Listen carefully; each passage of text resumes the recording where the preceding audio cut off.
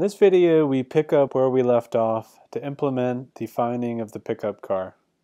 So now that we have the car service returning a car with its position, time to arrival, and path to our pickup location, I have everything we need to implement each of these commented steps. So let's start by adding the car marker for our pickup car. So the method will take our current position and create a new sliding marker, which we'll store as an instance variable in our pickup car component.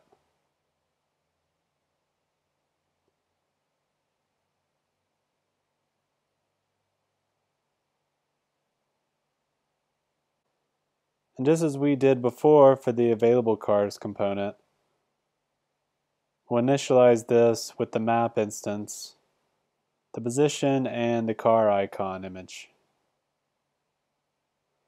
We'll set the duration for the animation updates to 1 second, and again use the linear easing function.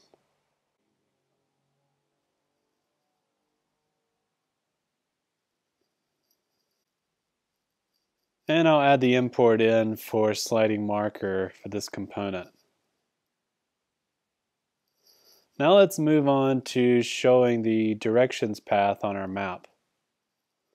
So this time I'll pass the car path to the show directions method.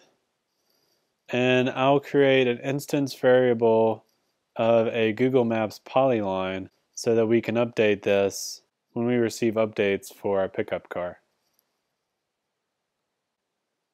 So we're going to create a new polyline and use the path from the car service, and we'll give it a stroke color of red that matches the color of our pickup car, and a weight of about 3. And now we just need to tell it to use this map to draw itself on. And also need to remove these brackets because that's not part of the syntax when we use the require import. And now we can test how this looks in the app. So we see our red polyline that shows our path and our pickup car marker. Now we just need to update the car marker and the path so that it follows the path to our pickup location. And we've already created this update method in our simulate service, so we just need to add it to our car service.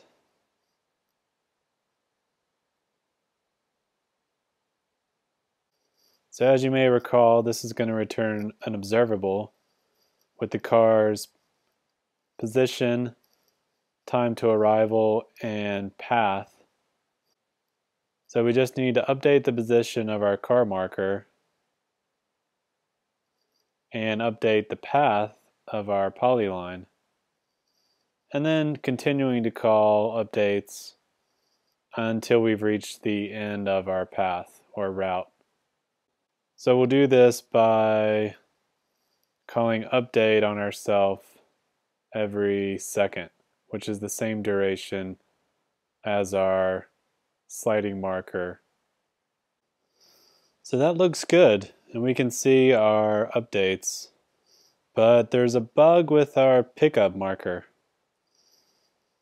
So when isPickup is requested, you shouldn't be able to interact with that pickup marker. So we're going to add in an input to our pickup marker, and if it's true, or rather if it's not true, then and only then will you be able to make changes to the pickup pin. So now if we move around the map, no changes are taking place because isPickup requested is true. So now all that's left is the ability to cancel our pickup car and remove our car marker and the polyline path from the map. So to remove the car, we'll just check if the car marker has been defined, and if so, we'll set the map to null, and we'll set the car marker to null as well. And we'll do the same thing for the polyline directions.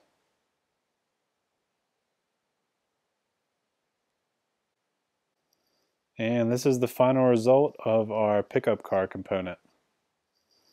It's looking pretty good, but there's another little bug. So to fix that, we'll go back to our pickup component, and when we show the pickup marker, we'll remove it if it's already been added.